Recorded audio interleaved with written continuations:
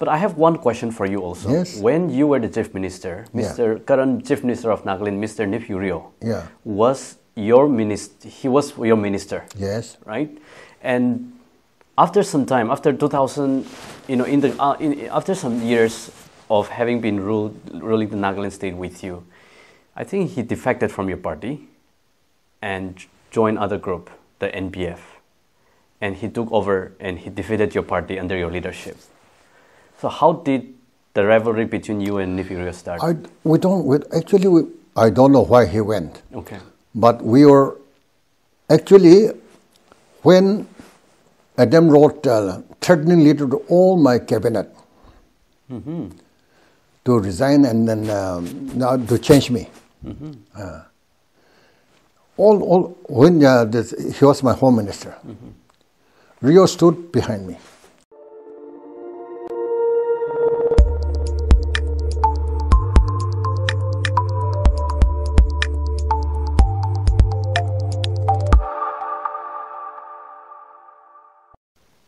Hello everyone. Today I'm joined by Mr. or Dr. S.A. Jamir, who had worked and served the Nagaland state as the Chief Minister of Nagaland, and he has been the only Naga so far who has worked or who has given his service as the governor of 3 states in India. So we are extremely privileged and we are happy that he joins in our interaction and conversation today. And we'll deal a lot on the Naga politics, that be it government of Nagaland or be it Naga political issue, or anything that is related to the state of Nagaland, as well as anything that is related to the politics. So, sir, thanks so much for joining me in this conversation. Thank you. And I've been looking for this opportunity to have this conversation because you have been sharing a lot of your point of views related to the state of Nagaland as well as the Naga political issue. But before we jump into that, I really want to know, what are you up to nowadays? What have you been doing after retirement? Well, as a retired person, old man, I feel absolutely free from all the responsibilities because now I owe to nobody, but I owe to the people and God only. And therefore, I am really living a natural life as a retired man. That is relaxed and totally free from all responsibilities. Yes. So what do you look forward to as a 91-year-old man? Pardon? What do you look forward to now in life? Well, I am fully satisfied that I have been able to serve the people of Nagaland and the country to the best of my ability, during which God has been very kind to me because I was saved 4 times from assassination from underground. And now I'm really living a borrowed life given to me by God. So I'm extremely grateful, thankful to the Almighty for preserving my life up to date. Now that you mentioned about the 4 times assassination attempts, why did they think underground people do that? What did you think underground people do that? On what ground? I'll tell you when we discuss about politics. Okay, interesting. So you have been the lone survivor when it comes to the signatories, 21 signatories of the 16-point agreement, which has led to the creation of Nagaland state. And all of your colleagues have passed away as time passes. Do you still believe in the idea of Nagaland, which is under always dispute through media or in the social discourse, in political discourse? Do you still believe in the idea of the Nagaland state, or what is your take on it? Many a time, those people who were not born, who are too young, they are making comment on how statehood came into being. Honestly and very sincerely, I'll tell you and to the people, Naga people, from the very beginning, they had a vision of Nagaland, their homeland. And before India became free, along with the rest of the colonial countries, even including India, Naga people also fought for their homeland. And this was a dream of our leaders of the past, that Naga should have a land where they'll be recognized as a people, where they can exercise their power and functions freely according to their custom and their way of life, and also to preserve their religion, which is called Christianity. All this idea, all these visions were there in the minds of those leaders who fought for freedom of Nagaland. But unfortunately, in the midway, differences arose between themselves. And they started suspecting each other. They started killing each other. And that has created a very great cleavage between Naga society. Agri families and also those people who have killed those innocent people. And that was one of the, I think, dark spot in Naga movement. And not only that, the Naga National Council's aims and objective was to struggle through non-violence and democratic means. But when the situation arose because of armed conflict, naturally, Indian security forces were deployed. And as soldiers, whatever they had done, it was through might. And the Naga people have to suffer.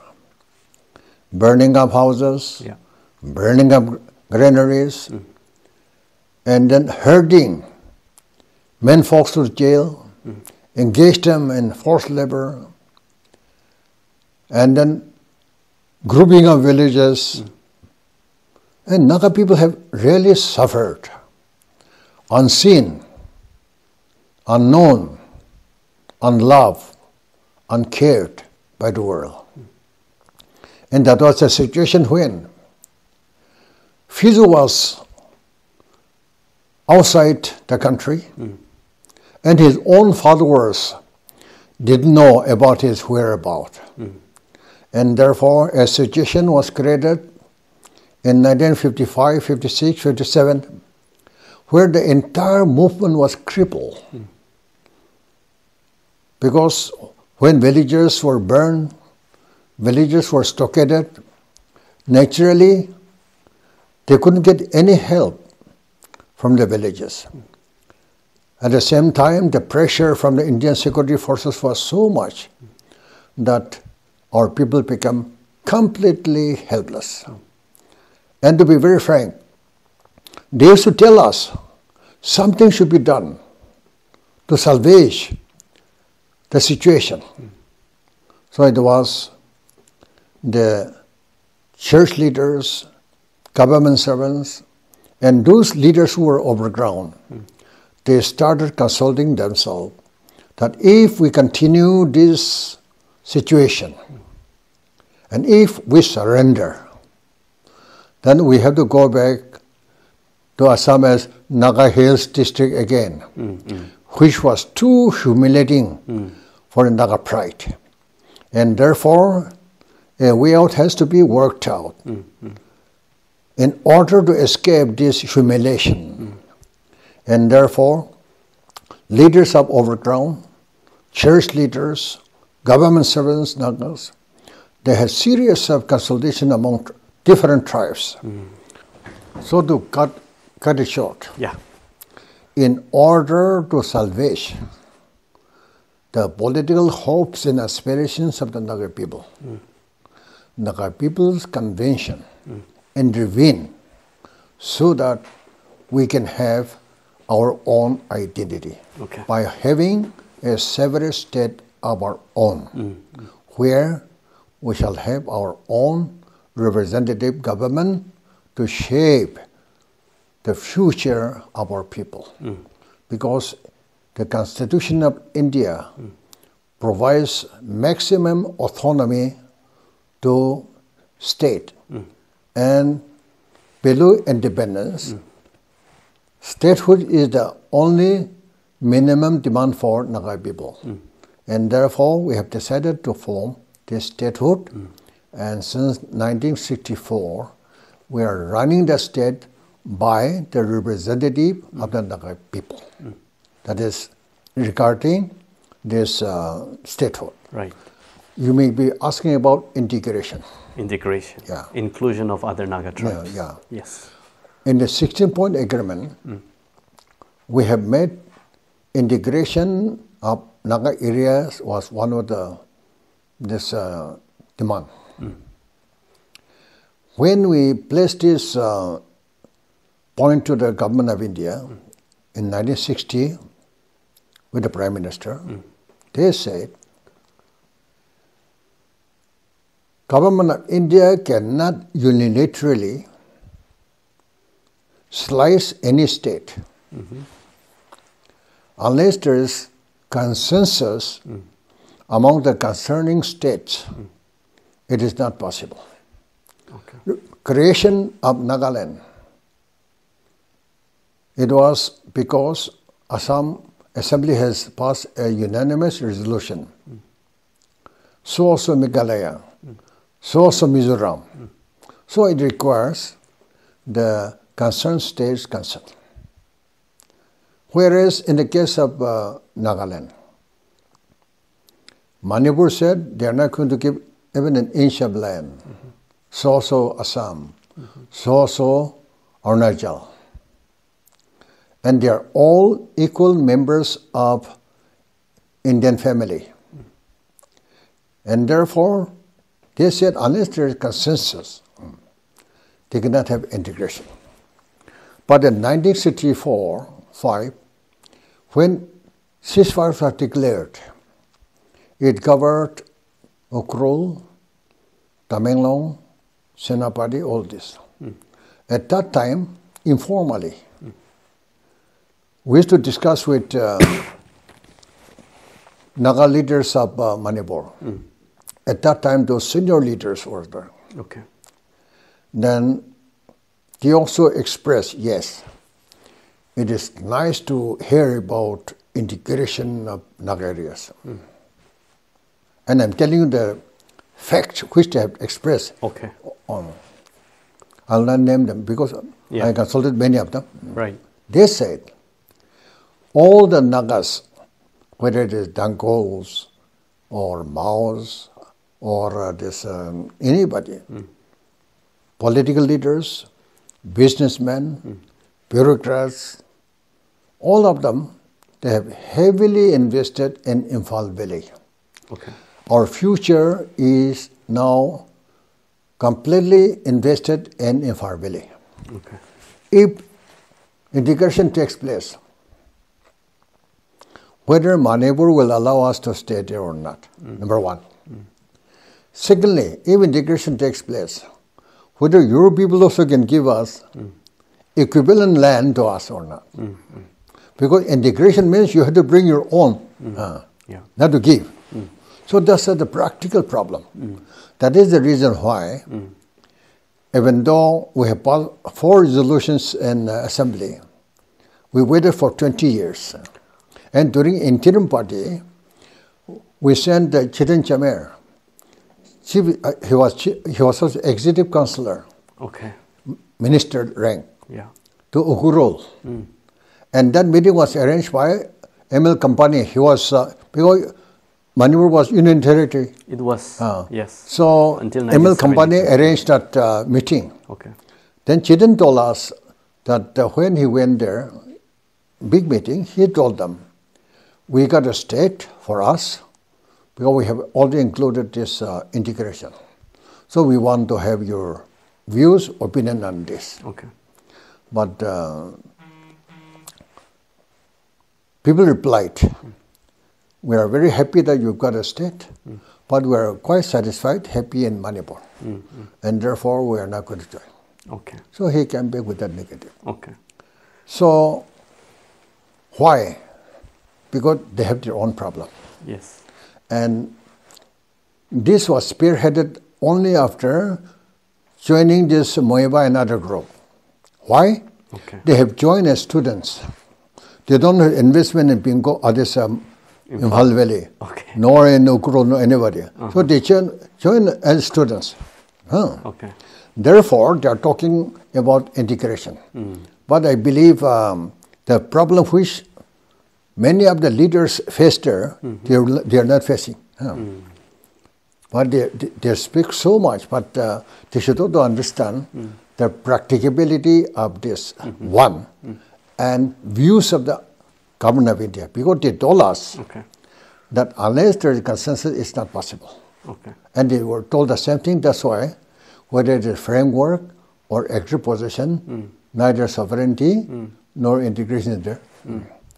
And when Naga people want sovereignty, we have never asked flag or constitution.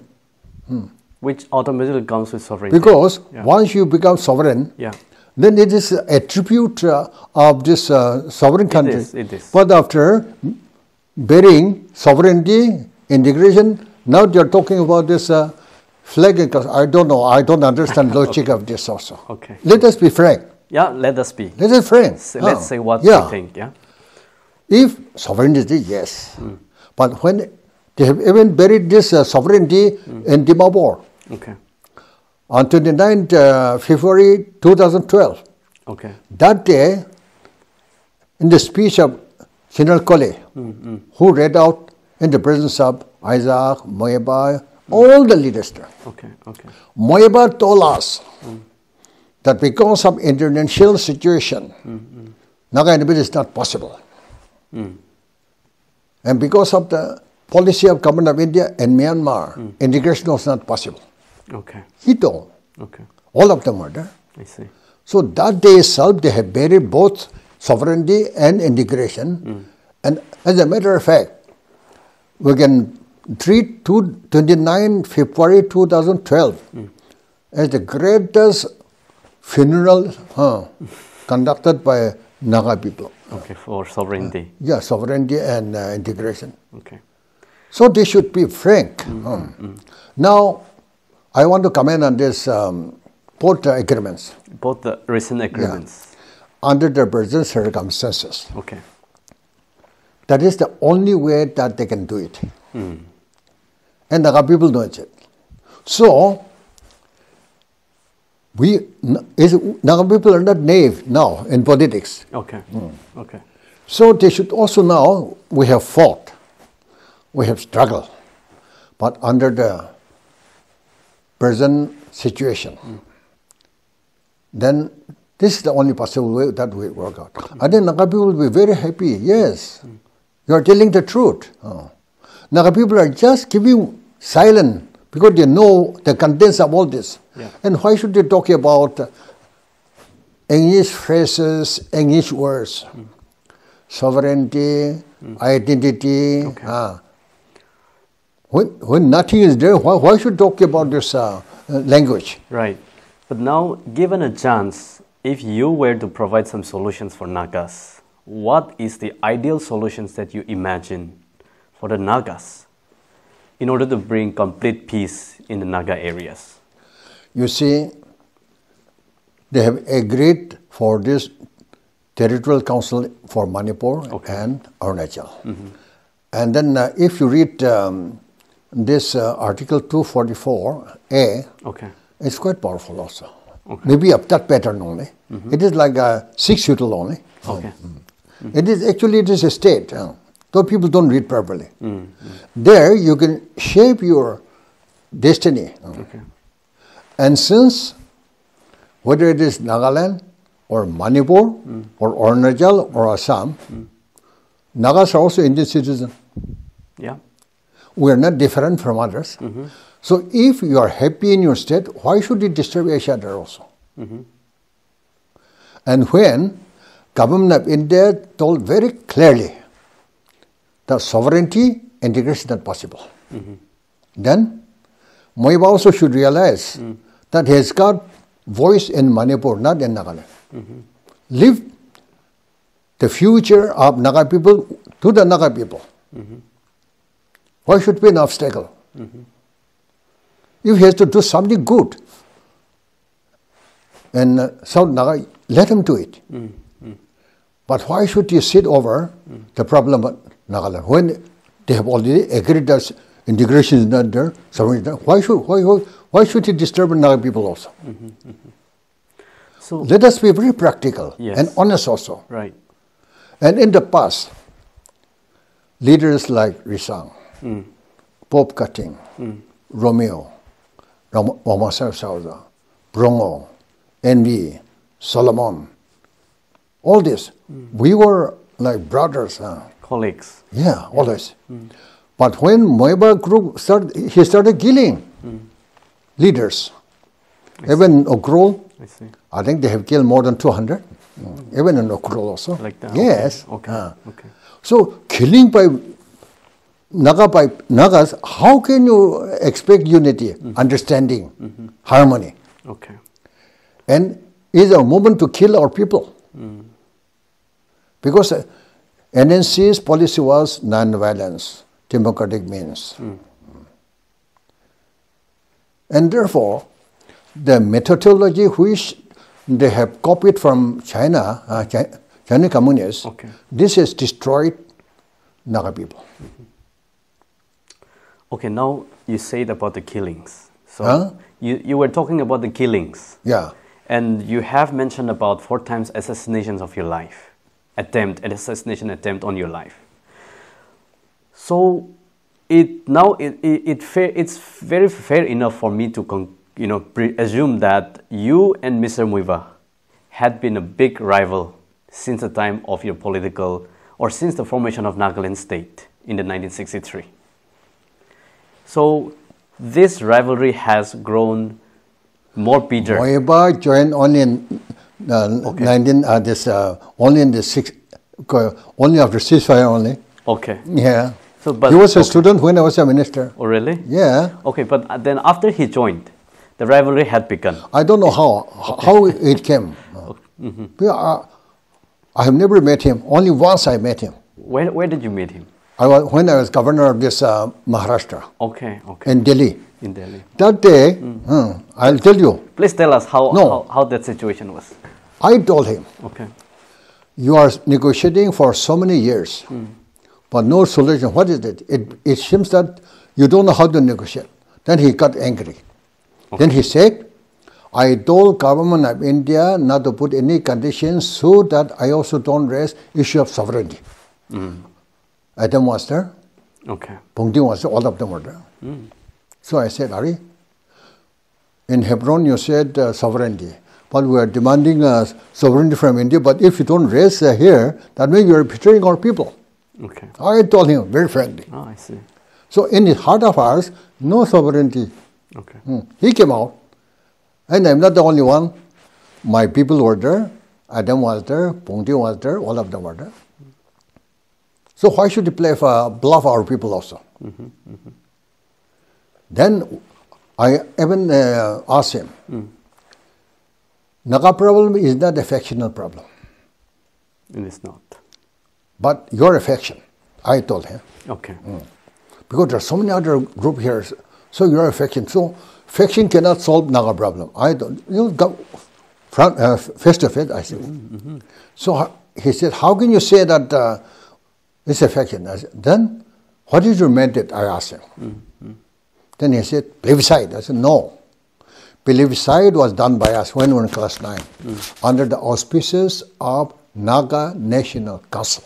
Okay. And this continues to be the property of Naga National Council. So you don't have this; it is not your property. But he said, I have consulted Naga Hoho, Mother Association, and I said, yes, you might have. But they also don't have mandate. So it is like zero mathematics. Okay. Even 1,000 zero is equal to only zero. But they have been saying that still some section of the people or the majority of the people are with them.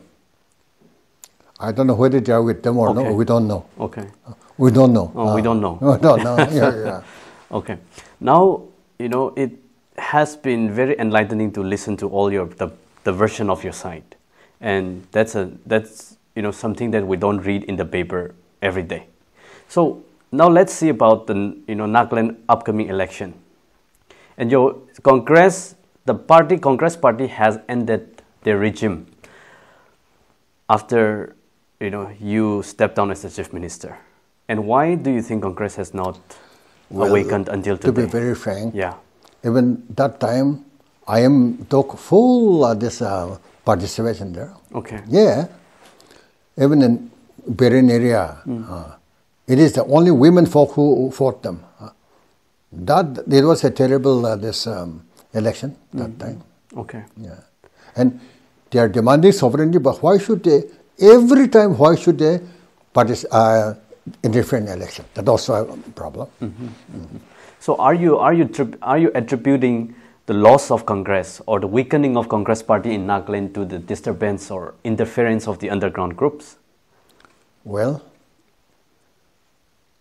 people, especially in small tribe, a small state, they always want to be in ruling. See this Arunachal, when Congress, when BJP, all BJP. Right. And even Nagaland also, we're only talking about ruling party. There is no ideology. That's true. That's very true. There's no ideology. No ideology. No. We just go by who is ruling in the center. Yeah, there's no ideology. Yeah. But I have one question for you also. Yes. When you were the chief minister, current chief minister of Nagaland, Mr. Nehru, was your minister. He was your minister. Yes. Right. And after some time, after 2000, after some years of having been ruling the Nagaland state with you, I think he defected from your party and joined other group, the NPF, and he took over and he defeated your party under your leadership. So how did the rivalry between you and Nehru start? I don't know why he went. Okay. But we were actually, when Adam wrote a threatening letter to all my cabinet to resign and then to change me. When he was my home minister, Rio stood behind me. I see. He didn't change. Okay. He wrote threatening letter to all our cabinet ministers. They showed to me. Okay. And so those people, they were camping in Delhi to change me, but they couldn't change. Okay. So, but that time, Rio stood solidly behind me. Okay. That's why when Adam, he was commander-in-chief, came to me to boycott election, I said, no. I have taken oath in the name of God. Oh, your friend, yes. They are betraying God. We met, actually, that time. But I said, no, I will not change. Why should I change my oath, which I have taken in the name of God? Okay. So, this is the way that we have functioned. And it is through circumstances that Rio and Tere, they went at that time away from me. And then with this Moiba group, even that time, actually, single majority was mine. Okay. But when I was asked by government, no, I don't like to buy this MLS. If people have lost confidence, let other people take. I refuse to form the government. But are you worried? Are you worried that your own party, Congress Party in Nagaland, has not been in power for the last 2 decades? Are you worried about it? You know, politics is a vicious circle only. Yeah, it is. It will come. Unpredictable. Yes.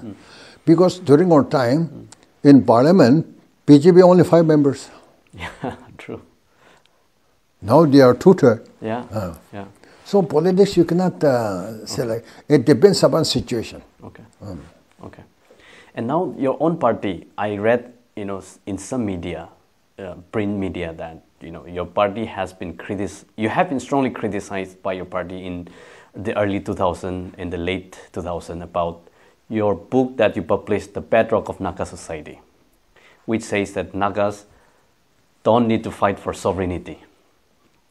So it was a more focus was given on that. Yeah, yes, that time. What do you comment? But now many people are asking that book.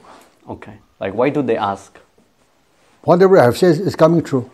Okay. I'll give you a copy also. I would love to read. Yeah. I would love to read. That has been the thought. I'll also give you. Yeah, I would love to read that book as well. Because actually, I have only pointed out. Okay. That time, I asked some underground leaders. They came to me to withdraw that book. So I said, yes, if you can answer my questions. Okay. I said, okay.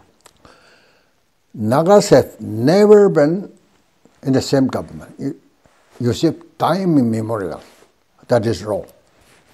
We were brought together only by British and missionaries. Yeah.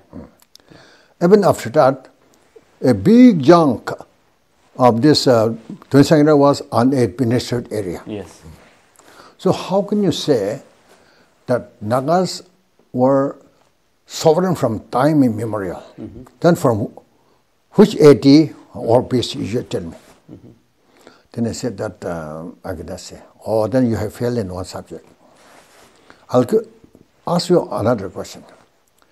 If it was a sovereign country, what was the capital? Then he said Kohima. No, Kohima is a capital, British capital. Yeah. You can't claim. And it was only 1858 or like this. 64. And you are talking about time immemorial. Okay. So it is British capital, not your capital. Okay. Or then you fell in two subjects. If it was a sovereign country, was it a democracy or autocracy or theocracy? Tell me. Okay. That I don't know. Then you have failed in three subjects. Fourthly, I will ask you, if a government, sovereign government is there, you should have communication. What was the language? Because ours speak little bit of Sema, Lota, and Sanctum, and Konyak. Okay. But we don't know Angami, nor this Ringma, nothing. So what was the language in which you have communicated? Okay. Then I don't know. Then you have failed in four subjects. Okay. Fifthly, I'll ask one thing. If it was a sovereign country, then we should have standing army, we should have at least a relationship with Assam like this, and we should have coin also. Whether you have any idea? No. That when you have failed in five subjects, and I have only written this in order to make you to research. But instead of understanding positively, you have accepted negatively. Since you have failed, I'm not going to withdraw. Okay. So it is there. Okay. But let me also bring you some perspective on that. By that same logic, India did not even have the country as an India. It was a formation of a princely states. But they have kingdom. They had different princely states and kingdoms. They have kingdom, and they have coin. They have administration. They have standing empires. They have standing army. Everything is there. Record is there. But we are only cutting our head only. Yeah, Nagas were. Yeah. Even during our time, Pangsha Tawa, Sampo Tawa. If we read Indian history, which you know better, the princely states, they also fought them against themselves like anything. They were also cutting. But it was a civilized one. Okay. How do you justify that? Yes. They use gun, weapon like this. We are only Tao. Only Tao. Right. That also, actually it is only for, not for this subjugating. Whenever you want to have some festival, Okay. you want the human head. Yeah. They go there. It's a like trophy. that. Yeah. It's a trophy. It was not for governance, not for that. So regardless of people trying to hurt you and harm you in different ways, all those attempts or all those activities against you, I think you kind of outpowered them. Why did you think those happened? Because humanly, sometimes I think it's not possible. Even the Mueba, on that day, I said... When you met him in Delhi. Yeah. That day I told him, if Mueba is killed, what benefit Naga people kill? Mm-hmm. But you want to kill me 4 times, I told him. But I have forgiven because God has saved me.